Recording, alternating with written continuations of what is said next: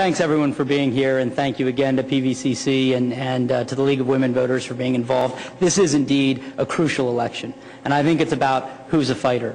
If you like to pick up Senator Hurt's cadence, if you want the sort of talking points approach, if you want to hide from the tough issues, if you want someone who's not going to step up and do the things necessary to make America and Virginia strong again, then I suppose you can vote for Senator Hurt. He didn't step up with Governor McDonnell on a tough budget this year or with Governor Kaine on a tough budget last year. He hasn't been willing to take a position on how to create jobs beyond things that are 2 or 3 words long. This has got to be our time in America. This has got to be our time to believe that we can still outcompete the world. This is not our time to put our head in the sand.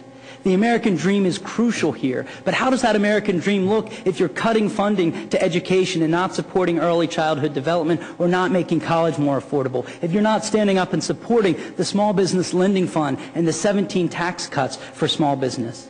I believe we've taken great steps to try to rebuild America's competitiveness. And we've got to get out of the mentality that says the right solutions are the ones that turn things around overnight.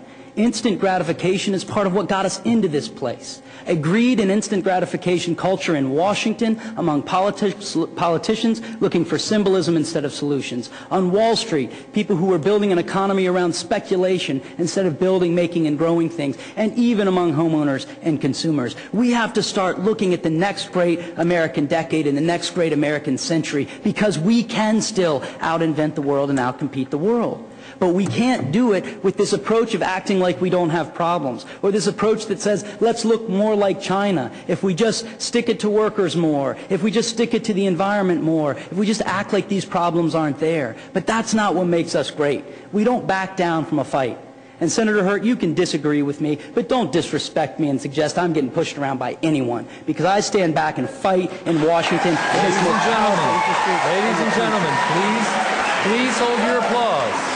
You and I know that the real power in Washington and Richmond is not the leaders of the 2 parties. It's the people that write the big checks. We've seen the over $400,000 coming into your campaign, possibly from overseas, and you're not even pushing back on that. This is a time. This is a deadly serious time to put America first, give that level playing field to American workers and American businesses. And I still know that we can outcompete the world in energy, in technology, and automotive. We are going to do that with the 2 out of every 3 new jobs coming from the small businesses. And we've cut their taxes. We've gotten a small business lending fund out. We've helped give them some of the advantages. And the facts just do come down that way. It's not okay to just deny the facts. We need in the next 2 weeks voters to take this seriously. Look beyond whatever sources you have and look and test the facts and look at who's gone out to try to fight for American jobs and Mr. competitiveness. Perriello, God your time bless. is up.